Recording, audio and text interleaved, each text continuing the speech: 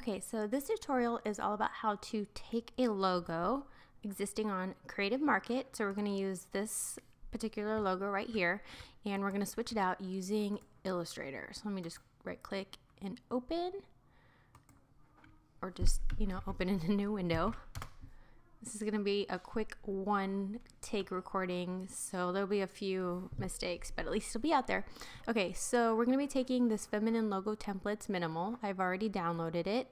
So if you take any template from Creative Market, it's going to come in a zip file, and let me find my downloads.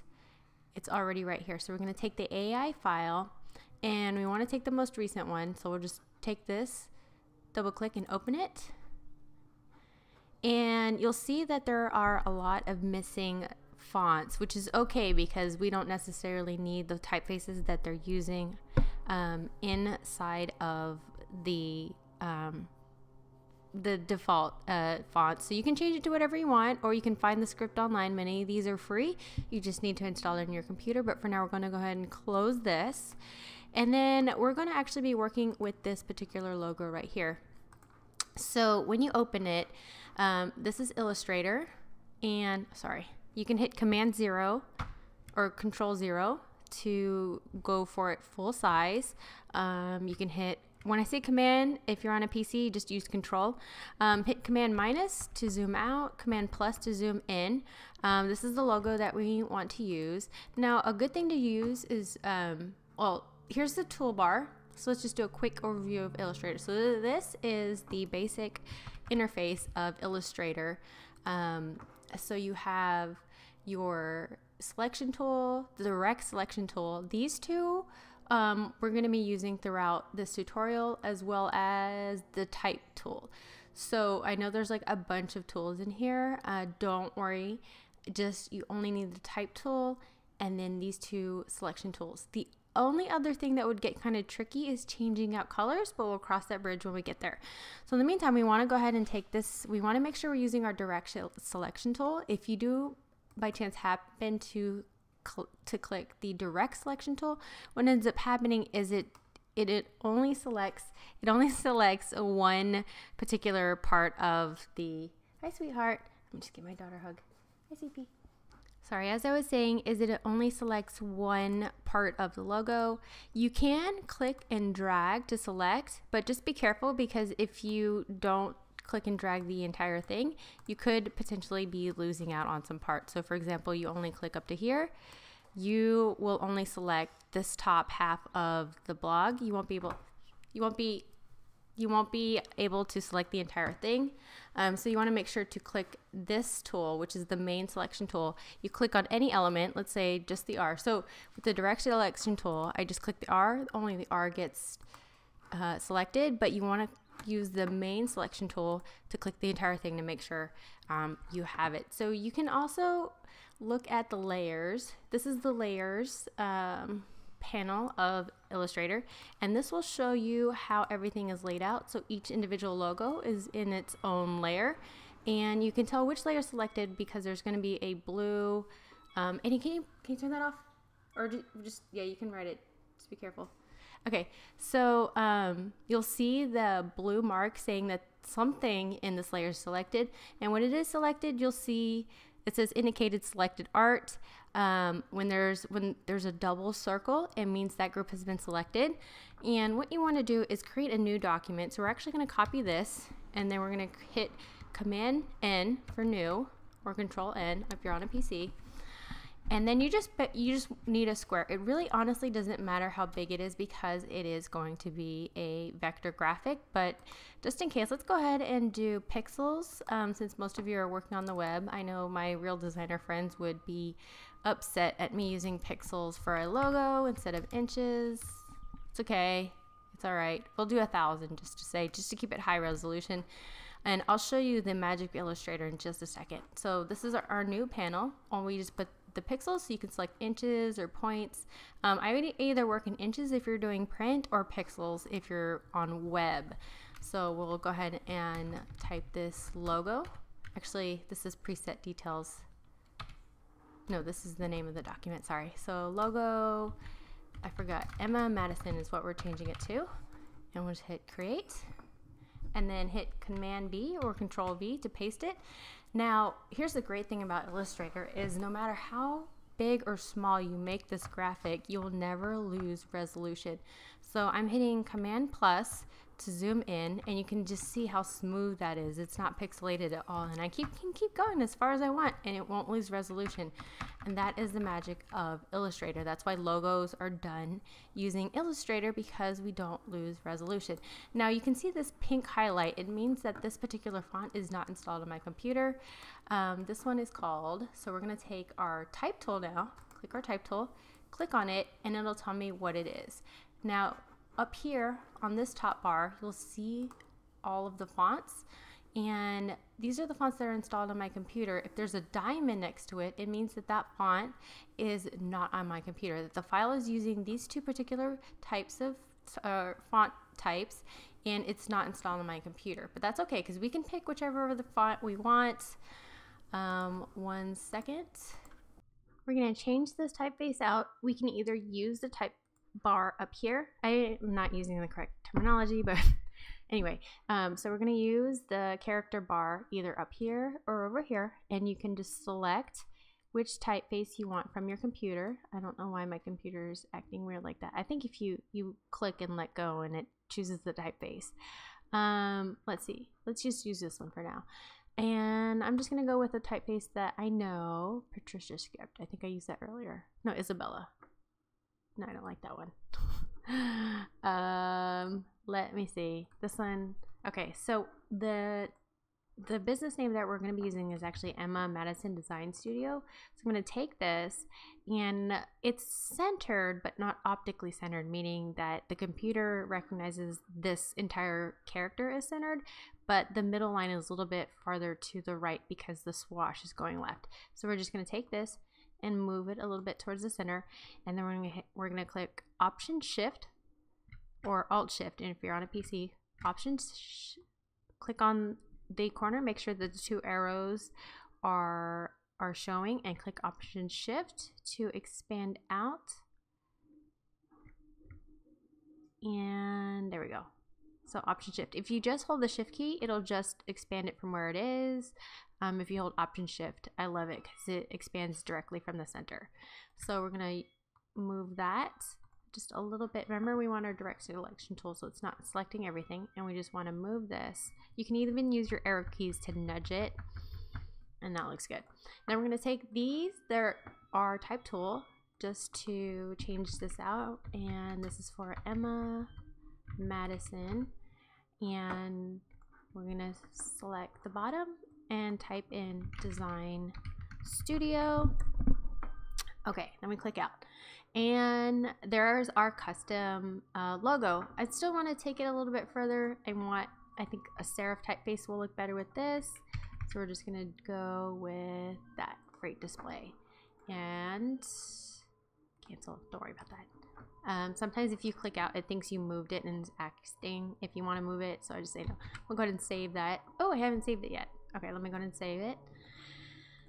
Hit OK. And then we're going to click this bottom one here and change, remember, type tool. Click on the path and change it to freight display. Freight display Pro Book. Okay, make sure also when you're using these fancy typefaces that you use the same weight. If I go with bold, it looks a little off, so make sure you're using the right typeface.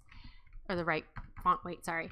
Okay, so that looks good, and we can go with that if we want, but to go ahead and dive a little bit deeper to colors. Oh, by the way, let me zoom out because I've been working in zoomed in the whole time.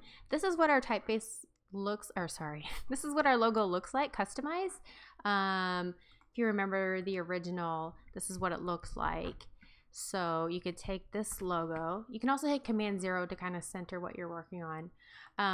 And this is what we did. So this is a before and after. Sorry, I'm trying to resize. So this is the logo template that we were given, and this is our new logo.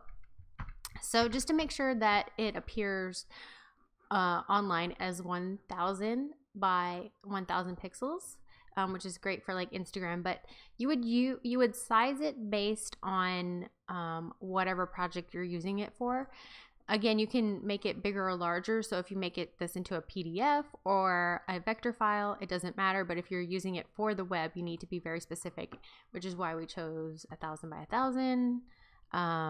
Just as a general rule of thumb whenever you're creating just regular square graphics, just a good rule of thumb. So I'm going to expand this, hit Option, Shift, and I think that looks good. So I'm going to click and let go. All right, so I'm gonna go ahead and save that.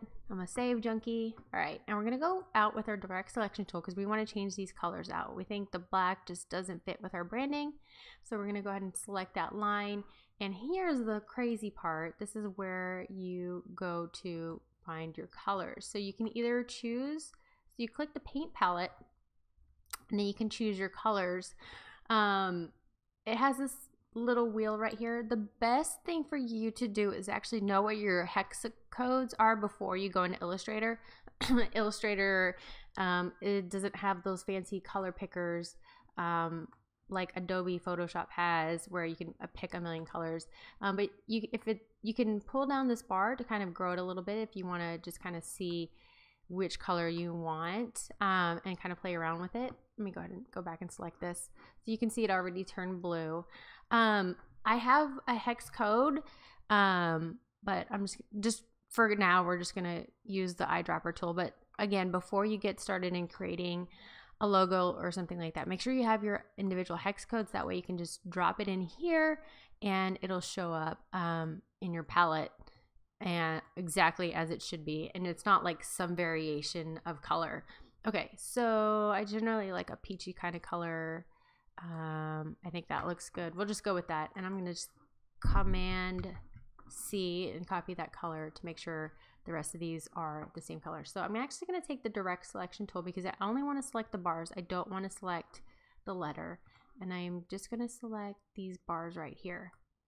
Now, here's the funny thing. This is something I actually wanted to point out, is I did use the direct selection tool, but because it overlaps this layer, these lines overlap this layer and this layer, those also get selected. So if I try to change the color to the color that I want, they all change, I think. Just kidding, that didn't happen. Not really sure what happened there. Okay, never mind. So just go back and make sure that these layers are not locked. So you can expand this and see the different layers that your, see the different layers that your artwork is in. There you go. And it's in a grouping, and we have the letter E on its own layer, the little bars on its own layer, and the text on their own layer. So to make it easier, we're just gonna lock these two layers, the E and the group. I think it's already selected. Hang on one second. So these two are locked, so we can't select it. So if I try to click on this or move it, it won't work because I locked it, which is good because we don't want to select the letter E. So I'm going to click and drag and select these bars and go back and change the color. Sorry, we'll go back to our paint palette, and I'm just going to Command V those letters, and there we go. We changed them out. And the same thing, we're going to select these layers right here. Oh, here we go. Okay, there we go. All right. Command V. Make sure you also select, sometimes if you don't select the whole thing, only part of it will change. So make sure when you're using the direct selection tool that you are selecting the entire thing. Okay, so that's how you, what's going on here? That peach looks lighter. This one looks lighter. I wonder what happened there. Let's see. This one looks a little lighter. Let's go back to layers. I like layers because it'll tell me what's going on. So this one is selected, this blue one. Maybe the color palette. Oh, it is a different hex code. There we go. That was weird. Don't know how that happened.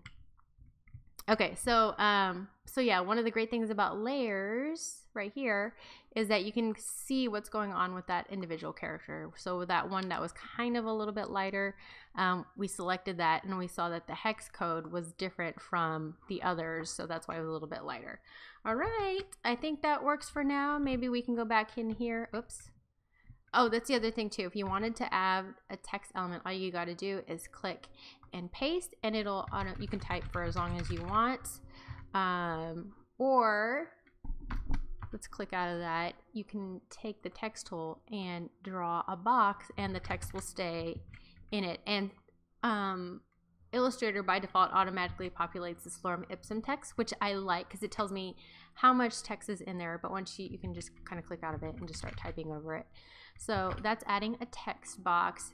If you want to add some shapes like a square or a circle, I'm just going to show you the square and the circle, so we're not going to make it too complicated.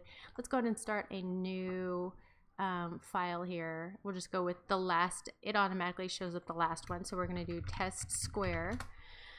So you just find the rectangle tool, click and drag. If you want to do it, if you want to make it into a perfect square, hit shift as you're dragging, and then it automatically draws a stroke, which is a line around the object, and then you can make that stroke bigger or smaller. Don't really know what those do. I actually would not play with that if you're not familiar with Illustrator. Or you could just take the stroke off altogether, just hit 0, hit enter. Oh, sorry, click on the object, hit 0, enter, and the stroke is gone. And then you can do a fill color. Let's say we want to do the fill color that we did for our logo. Just hit Command B, enter, and boom, there you go. And same things with the circle. You can click here. You can draw an ellipse tool, click and drag, hold shift for a perfect circle, or you can just, make an oval if you want to. Okay, and you can also click and say exactly how big you want. So 500 by 500. Boom, there we go. Okay, so that is basic Illustrator. Hope this helps you out. Let me know if you have any questions, and I'll see you next time. All right, bye.